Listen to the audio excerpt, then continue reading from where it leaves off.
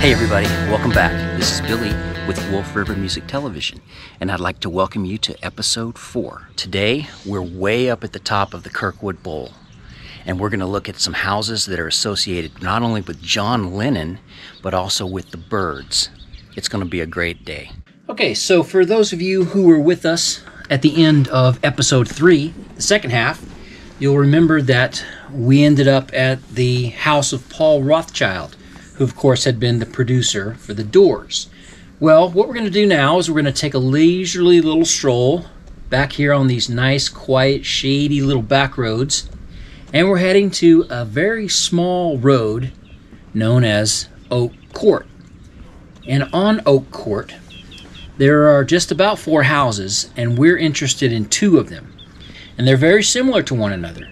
They're kind of difficult to see from the ground level because they're very high up off the ground on stilts.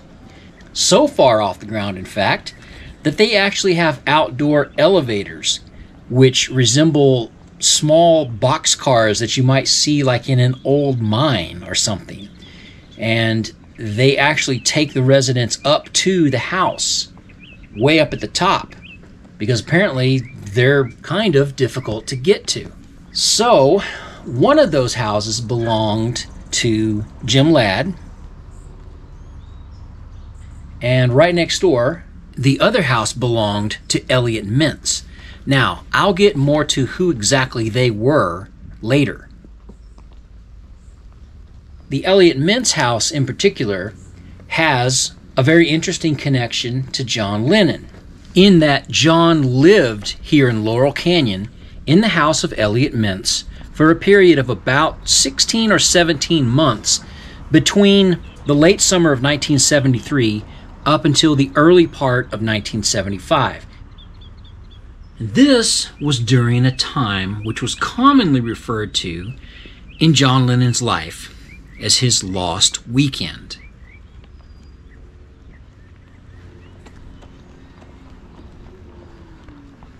Now, this was considered a very difficult time period in John Lennon's life, and I'm going to document a few of the incidents that happened while John was here in the Los Angeles area, some of the trouble that he got himself into, and some of the other things that he experienced while he was living here in Laurel Canyon.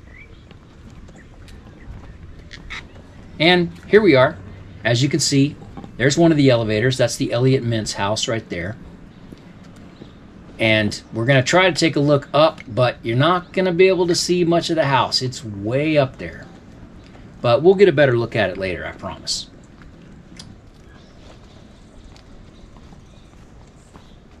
Well, there's a little bit of it right up there. You can just sort of catch a glimpse of it.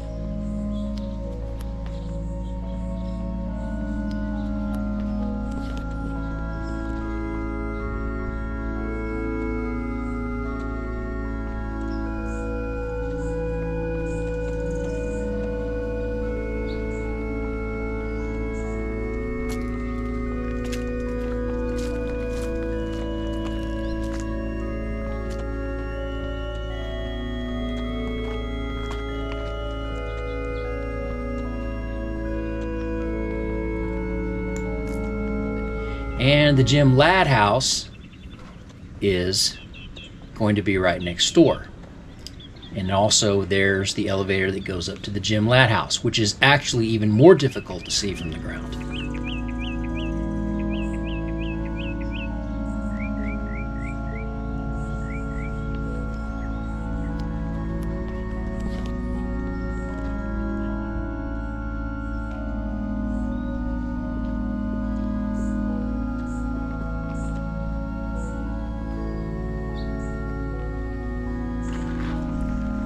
Jim Ladd lived here, right next door to the Elliot Mintz house.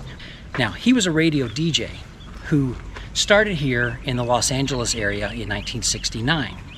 And he quickly became nationally famous because of his successful program known as Interview. He basically pioneered the idea of a very listener interactive format with a style that he liked to refer to as freeform rock radio. He worked for a lot of different stations throughout his career, and he even lost a few jobs because he always refused to adhere to any commercial playlist formats that he just didn't feel like being a part of. He was really great friends with the late Tom Petty, who you may know wrote the song The Last DJ about him in 2002. Jim Ladd doesn't live here in this house anymore, but he is still alive. And at the age of 73, he actually still works in radio with a program on Sirius XM called Deep Tracks. And he remains as fiercely independent as he has always been.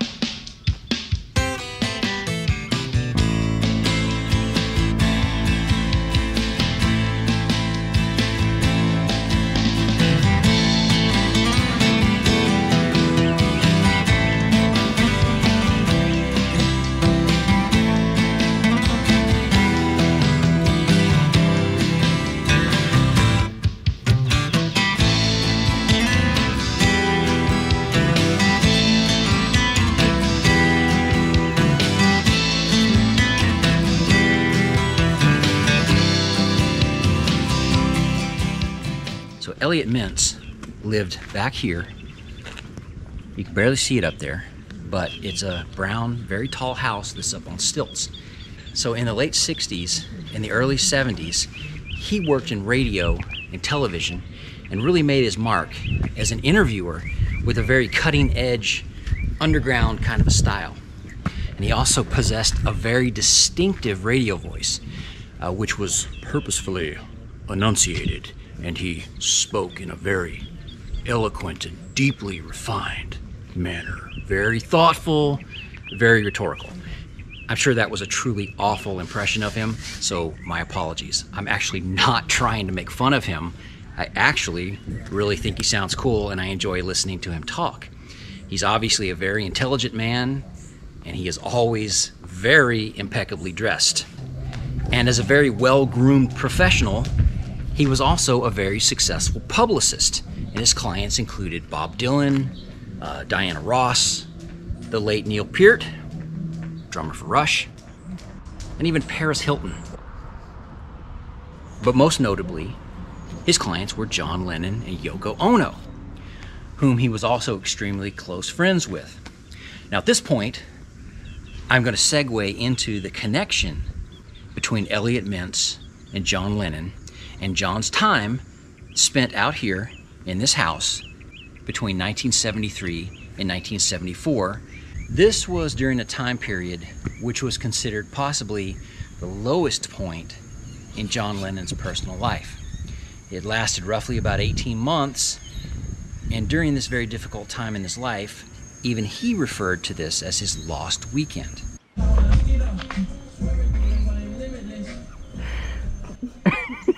In 1973, while John Lennon was in the process of recording his album Mind Games, he was also dealing with some pretty serious relationship issues with his wife Yoko Ono.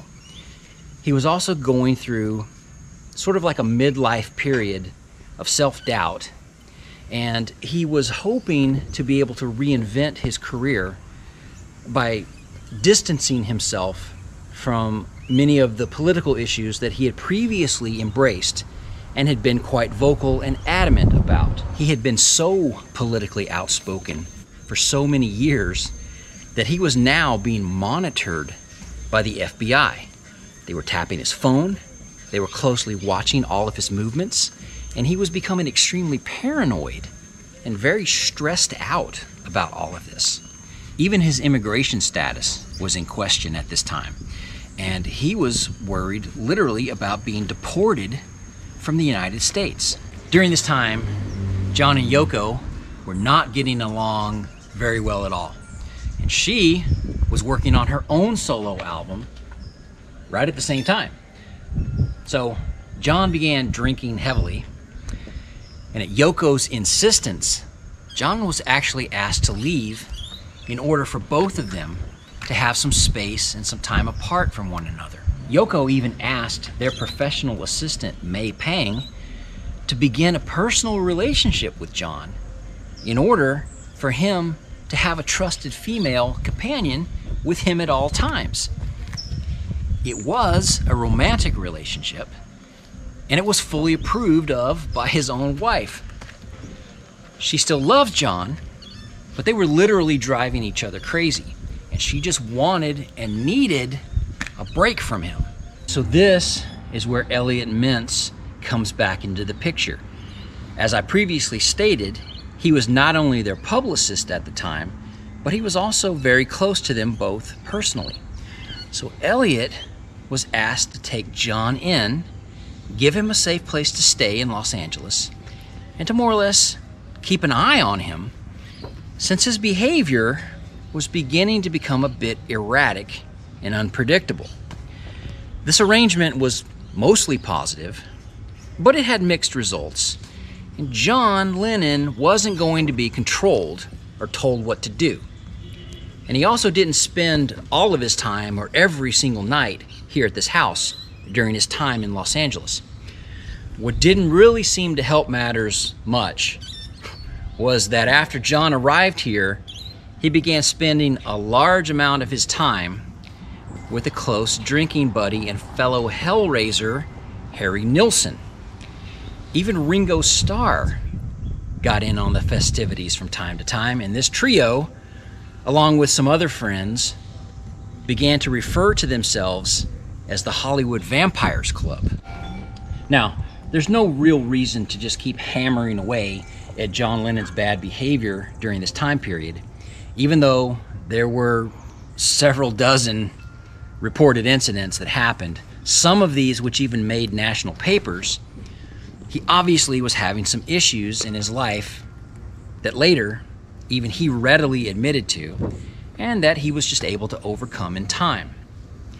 But just to sum it all up, it seems like there was one single incident that occurred more towards the end of his reign of terror here in Hollywood that was most indicative of what was happening with him at that time. Anyone who has ever studied or followed the life and the career of John Lennon would have to acknowledge that this one was probably the one that was most out of character for his professional personality and his public persona. This incident happened in March of 1974 at the famous Troubadour nightclub located in West Hollywood. All right, so here's what happened at the Troubadour nightclub on the night of March 11th, 1974, involving John Lennon and several of his friends. And I'm going to try to be as fair as I possibly can. So what I've done is I've consulted several different sources for the story of what happened. And there's lots of different versions. It all depends on who you ask. There was John's version. There was Harry Nilsson's version. There was the owner of the Troubadour nightclub and his version. There were employees, one, a particular waitress, who actually pressed charges against John Lennon for assault. There was the Smothers Brothers version. And again, we'll get to all of that in just a moment. But let's start with a little bit of back history. This was not the first time that John had had trouble at the Troubadour. He had actually been on a couple of other occasions asked to leave. He was not a favorite among many of the employees that worked there. Apparently, again, John was drinking heavily. He would get inebriated and become very rude. He would become dismissive. He would become an ass. He would forget to tip people, or he would specifically on purpose not tip people and tell them that he was not tipping them. There was all kinds of reasons why he was not the favorite patron of the employees of the Troubadour nightclub. So with that in mind, know that when John showed up with his entourage, including, again, as we've already said before, his drinking buddy Harry Nilsson, they proceeded to get drunk. And the act that night was the Smothers Brothers. And if you don't know who they are, well, you know, they were a duo of two brothers who were a comedy group. And I don't think in 1974 they were necessarily in their prime. and they were trying to actually mount a bit of a comeback for themselves. And so this was a night that they were hoping to be their night, to be a special evening. And I don't think that they were anticipating having it disrupted in the way that John Lennon and Harry Nilsson ended up disrupting the evening. But it kind of goes basically like this. They were doing their act on stage. John and Harry were getting drunk, and they began heckling the Smothers Brothers. And it started off kind of lighthearted and just typical. The Smothers Brothers attempted to just ignore them. But as the evening wore on, the heckling became a little more obscene and a bit more aggressive. And it got to the point of where they actually stopped their show in the middle of it because they were beginning to get really annoyed and upset. Then, according to them, this was where they made their own fatal mistake, was that they began interacting with John and basically heckling him back.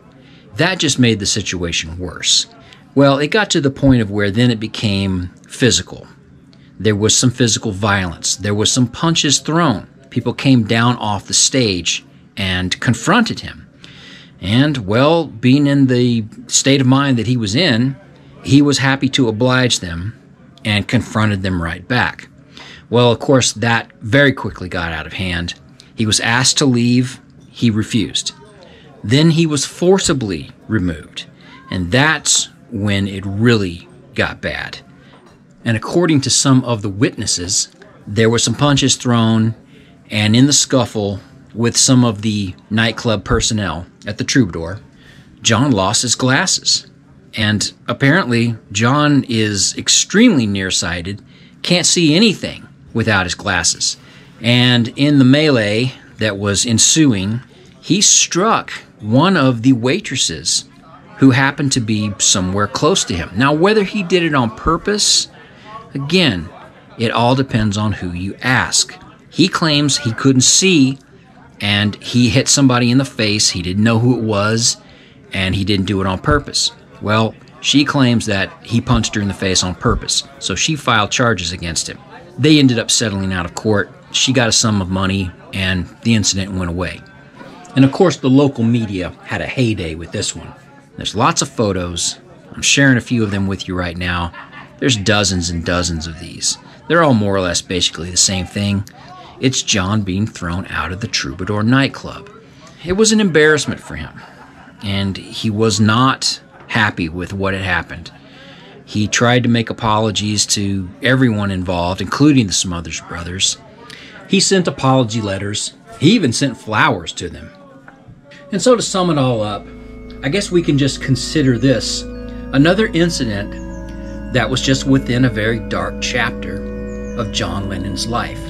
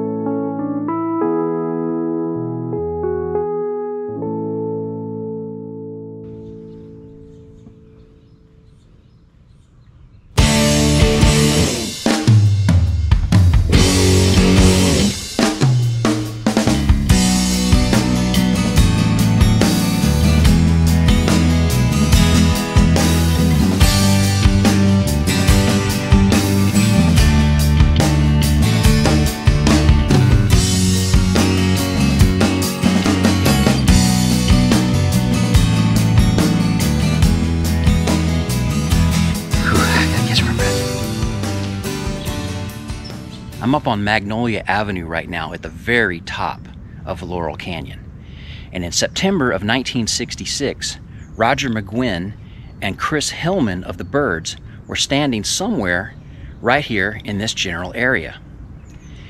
Because at that time, Chris Hillman was renting a house that was over here on this property behind me. Now, what happened to that house? We'll get to that part in just a minute. But first, let's find out what exactly were they doing out here on that late summer night at this overlook. Well, what they were doing was they were having a bit of a laugh at a teeny bopper pop music magazine that they were looking at. And in that magazine, there was an article about their fellow neighbors, musician friends, the Monkees. Now, as we all know, at least in the very beginning, the Monkees were basically a group of 4 young guys who were chosen and put together to be on a television program that was marketed to young teens. Now, we know that those 4 guys were cast in that TV show, not based necessarily on whether or not they had any musical abilities, but more based on how they looked and whether or not they had any comedic timing. Now, were the guys in the Monkees musicians? Actually, yes, they were. But that's not why they were cast in that TV show. Now, if you don't believe me about that part, you would then probably need to speak with Stephen Stills, because he actually auditioned for one of those parts in the Monkees TV show. But he was turned down because the casting agents told him that he had a receding hairline and crooked teeth. So he suggested to his best friend and his roommate at the time to go and audition for that same part. And his friend got the part. So who was that, you ask? Well, that was Peter Tork. So Roger and Chris may have been having a good-hearted laugh at these photos in the magazine and the whole idea of these guys in their 20s being marketed to 13-year-old kids. But at some point in that conversation, they actually began to wonder about their own musical careers as young pop stars. And they began to question their own musical validity, and maybe just started to question the whole idea of the value of the music that they were writing and recording at that time. Maybe really even more the staying power of the whole music scene that they were in, and just popular music in general.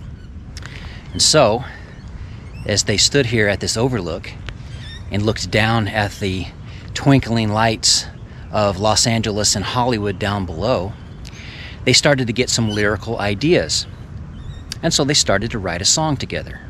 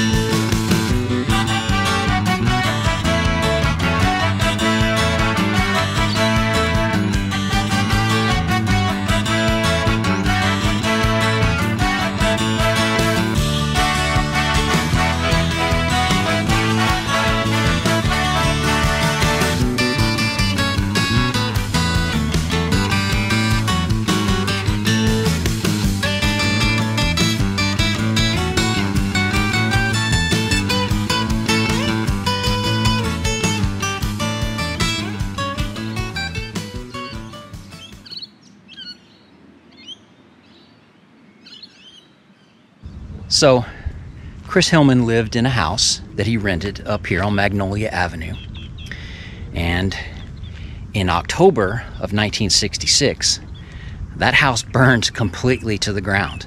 Now I'll tell you a little bit more about exactly what happened in just a minute. But first, let's figure out where it was. Now there has been some debate as to where the house stood, and some people have wondered whether or not it was back here in this area behind me. But I don't see how it could have been that one. That one looks a little bit too old to me. And it seems more obvious that it would have been right back here on the other side of this stone wall, for a lot of reasons. Well, first of all, because there's not a house back here anymore. If you take a look over here, there's all kinds of wacky stuff. You got a mobile home trailer and a sketchy little building sitting up there on the top of that hill, and then a bunch of other stuff. But one of the things that I think kind of gives it away is inside here, this little staircase that doesn't really seem to go to anything in particular. And my theory is that the top half of the house stood up here. And if you look at this picture,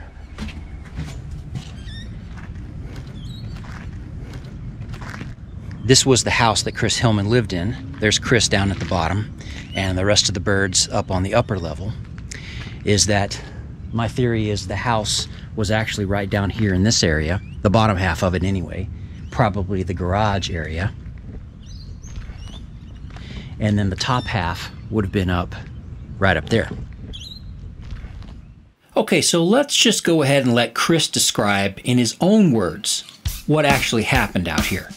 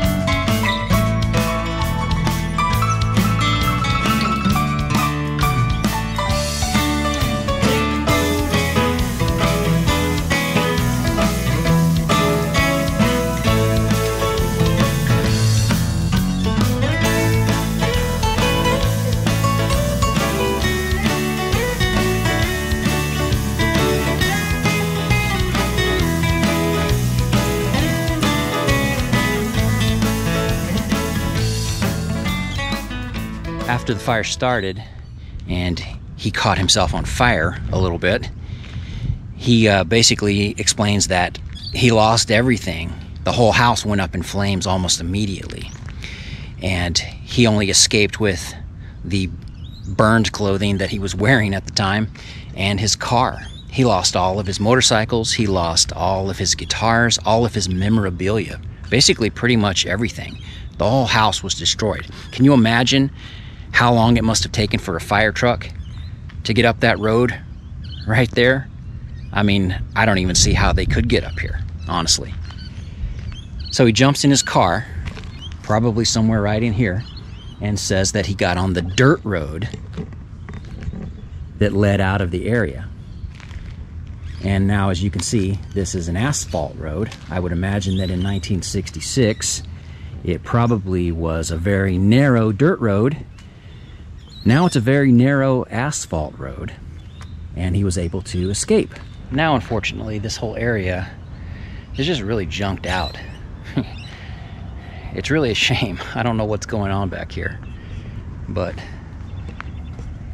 it doesn't look great. Beautiful view.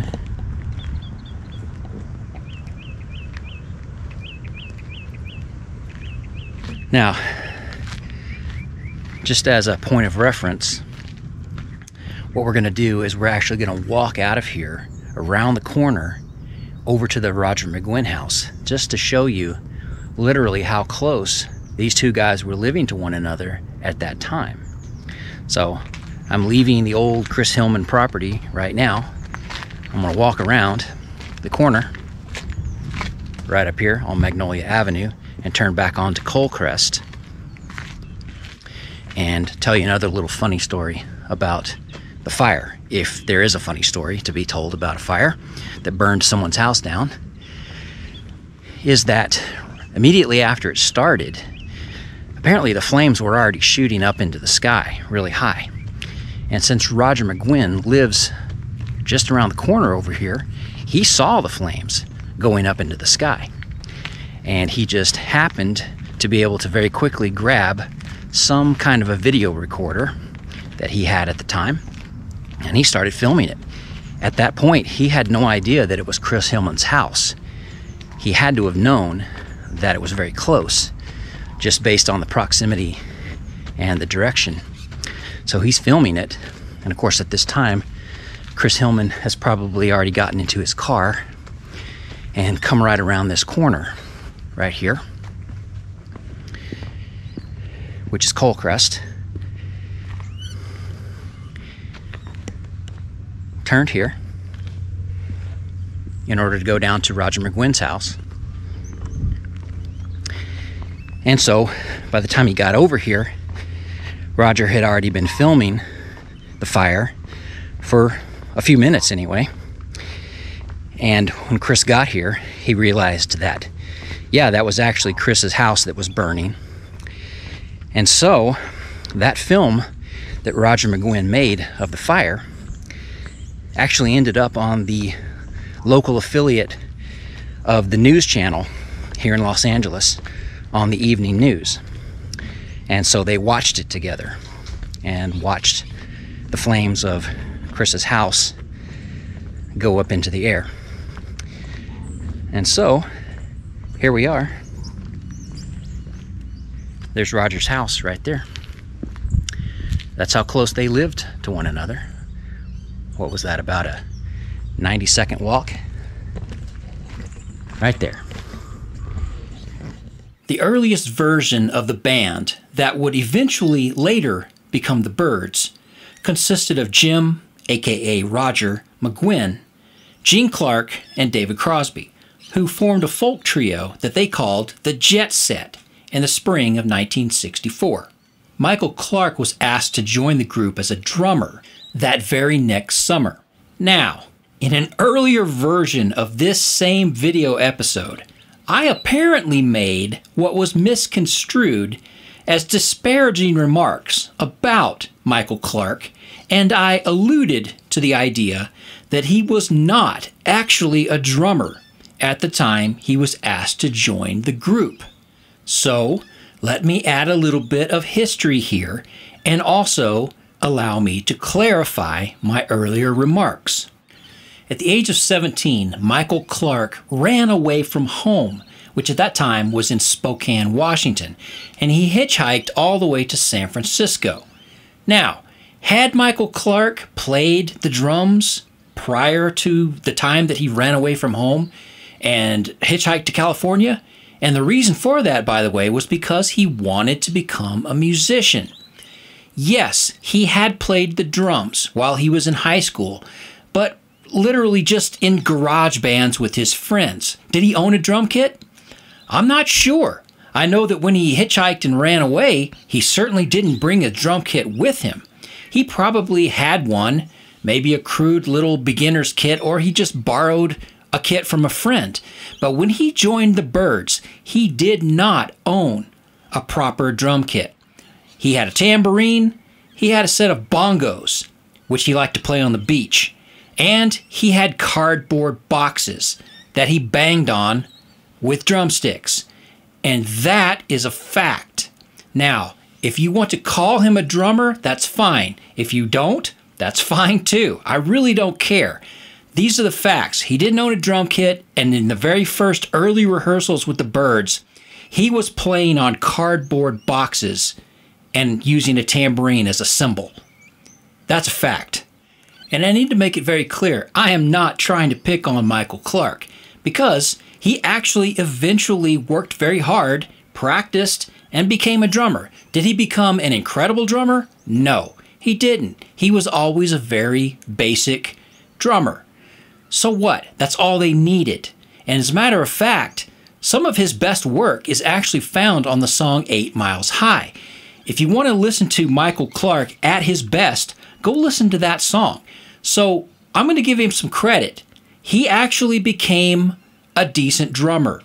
I didn't say great, I said decent, adequate. And I hope that's a better clarification of my remarks about Michael Clarke as a drummer. Again, you can hold whatever opinion you want about that subject. Now, listen, I have a drum kit.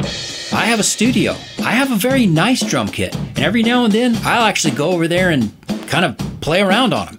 That doesn't make me a drummer. And no one has ever hired me to play the drums in a band or on a studio recording. They would be stupid if they did. I'm not a drummer. Just because I play the drums doesn't make me a drummer. Roger McGuinn has made it very clear over the years that Michael Clarke was hired because of his looks. They liked the fact that he had a haircut that looked like Brian Jones of the Rolling Stones, and they also believed that he actually was the best looking one of the entire group. Now, what I don't understand about that as a musician is why they didn't just actually hire an adequate drummer and then ask that person to get a haircut like Brian Jones of the Rolling Stones. Either way, whatever. Moving on. In October of 1964, Chris Hillman was recruited as the final original member of this group as a bass player. And again, Chris Hillman was actually a mandolin player for a couple of other country bluegrass bands at that time, including the Scottsville Squirrel Barkers and the Golden State Boys. So the fact that he had never actually played the bass guitar professionally in any other musical group didn't seem to be a factor, and he took to that instrument quite well, becoming very proficient at it in a relatively short time. So by November of 1964, this group is still known as the Jet Set, and they ended up being introduced to some of the upper management folks over at Columbia Records by, of all people, jazz legend Miles Davis. And they signed a contract with that record label on November 10th of 1964. They decided to change the name of the group to the Byrds 2 weeks after that on Thanksgiving Day. And they purposefully decided to misspell the word Byrds because they liked the fact that the Beatles had also purposefully misspelled their own band name.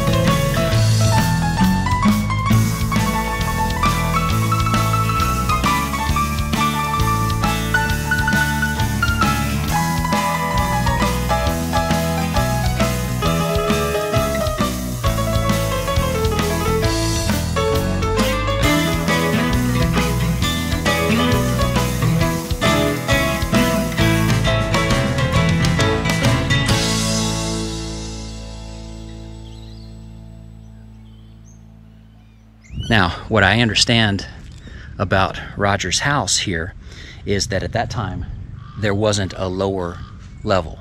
It was actually up on stilts.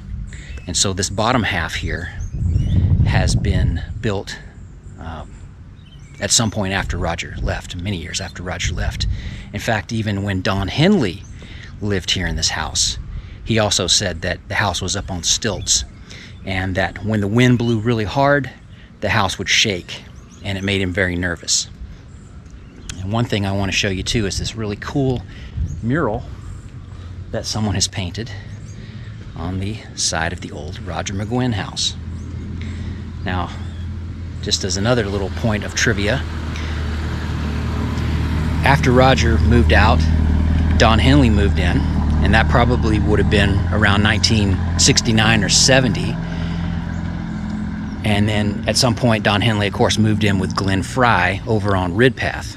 Well, the occupant right after that was David Cassidy, who, of course, we know from the Partridge Family television show. Well, I have to say that that was quite interesting today. I hope you found it informative, and I hope you learned something that you might not have known before. Tomorrow, we're going to head over to Lookout Mountain Avenue, and we're going to see some other cool things. We're going to see houses that are associated with the Mamas and the Papas. We're going to see a house associated with members of the Doors. It's going to be cool. Please come back. Please remember to subscribe to our channel so that you'll always know when we have new videos for you to watch. This is Billy, and you've been watching Wolf River Music Television. I want you to have a fantastic day.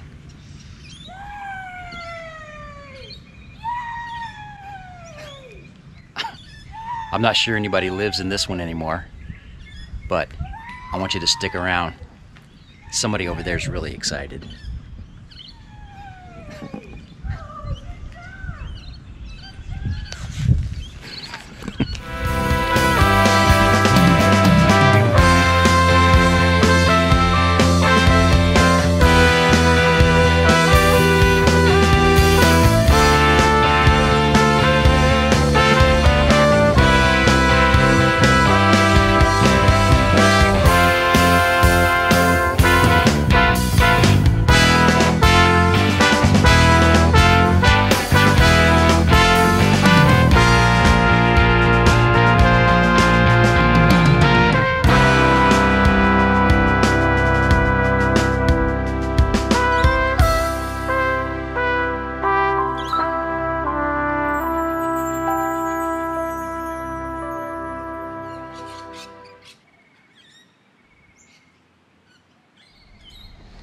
So as I'm leaving this area back here on Oak Court, I'm gonna go try to find somewhere to sit down in the shade because it's starting to get really hot. And I just want to talk a little bit more about my more personal feelings about John Lennon and of course his death. It may seem that, you know, I'm having a little bit of a jab at him, so to speak. But the truth of the matter is that during this time period when John Lennon was here in Laurel Canyon, during that 18-month period that he himself even refers to as his lost weekend, between 1973 and 1975, his overall behavior was not exactly always stellar.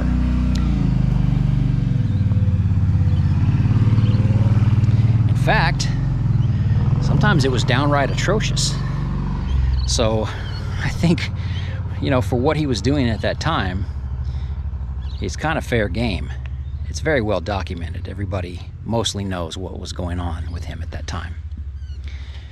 But on a personal level, I think it's very important for everybody to know that I am a Beatles fan. I am a lifelong Beatles fan.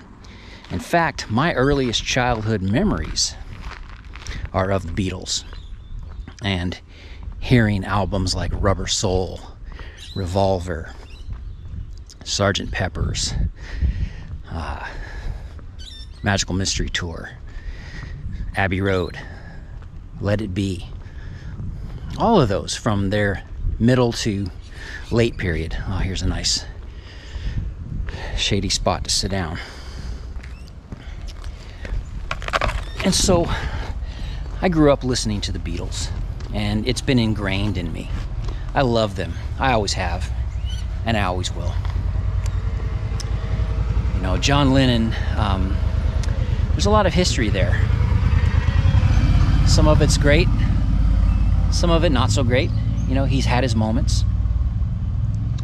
I think, to put it in perspective, the thing to remember about John Lennon is actually really how relatively quickly he was here and then he was gone.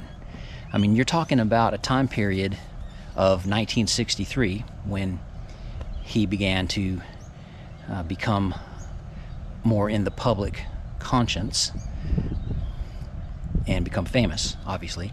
And then by the end of 1980, he was gone. And there's two Beatles left. George Harrison, of course, has left us.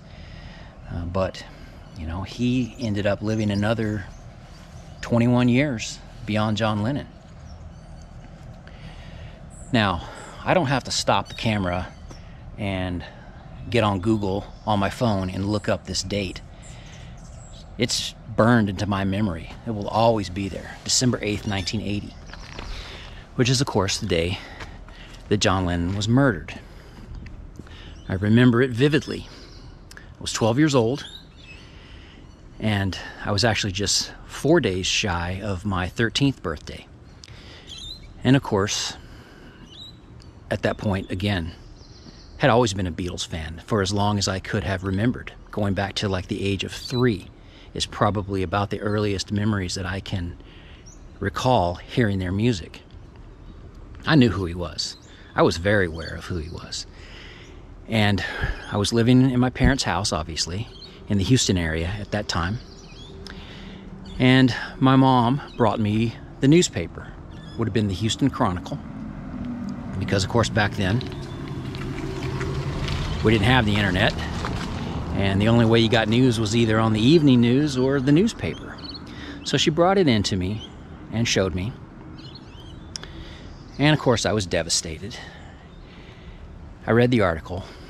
And then immediately I folded the newspaper up, and in my room, in the closet that was attached to my room, I put that newspaper up on the top shelf, and I left it there.